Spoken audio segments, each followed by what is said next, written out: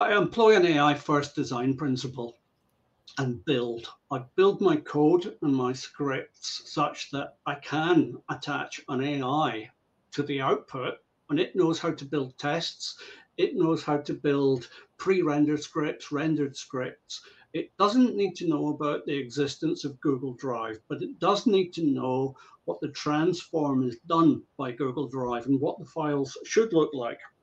So I force my AIs, when they provide new components, to build new pages which look like they've been served by EDS, and then pages that look like they've been decorated by EDS. And then you ask the AI to build and run against those tests, allowing it to use its own browser tools to inspect. Because in the first place, we had Google Docs, we had GitHub, we had local files, and we have the live website, the live website sending JSON and data elements down.